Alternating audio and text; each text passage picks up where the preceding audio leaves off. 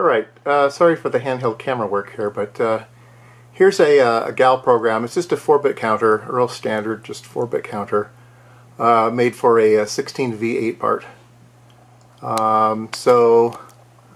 Let me show you another page here. This is the programmer, set up for a 16V8, and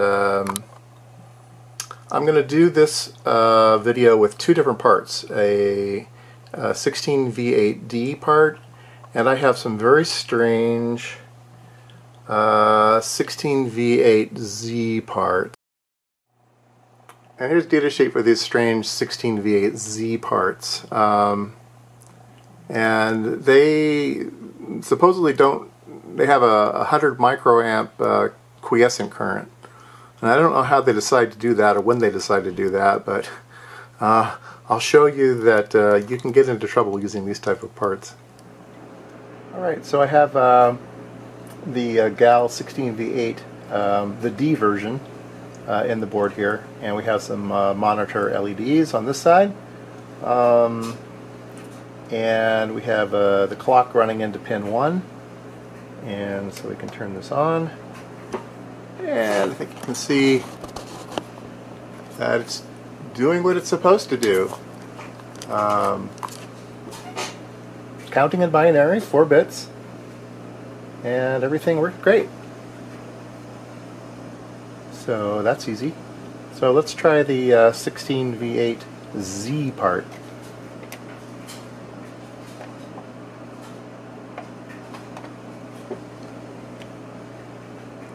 Here's our Z part. Let's see.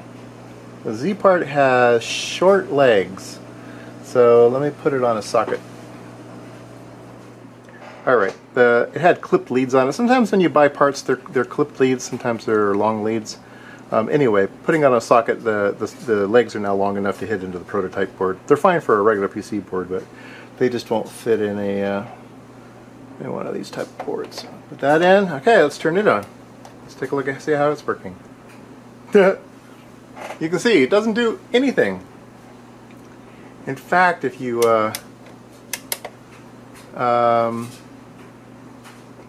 what I found was very strangely, if I put it on, let me zoom out a bit. So this has a 555 generator, and it brings out clock and not clock. If I move it over to not clock,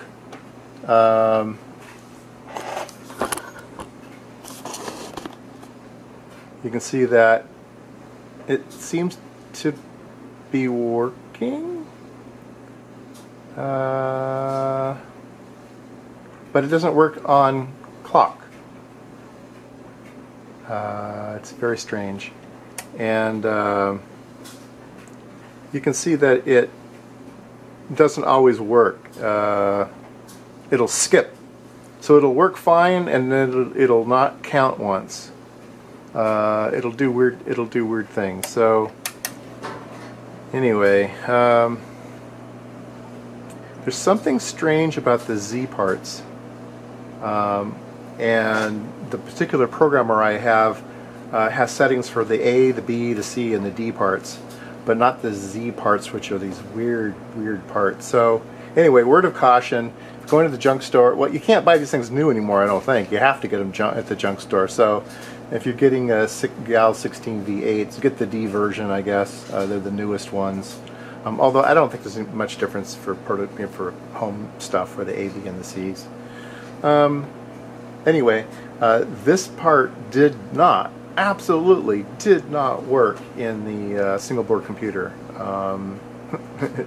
It just didn't work. And like I said, it's got this really funny clock thing going on and other problems. So there must be some special fuses that you have to set inside the Z part to make it act more like an old part and not do the power saving stuff.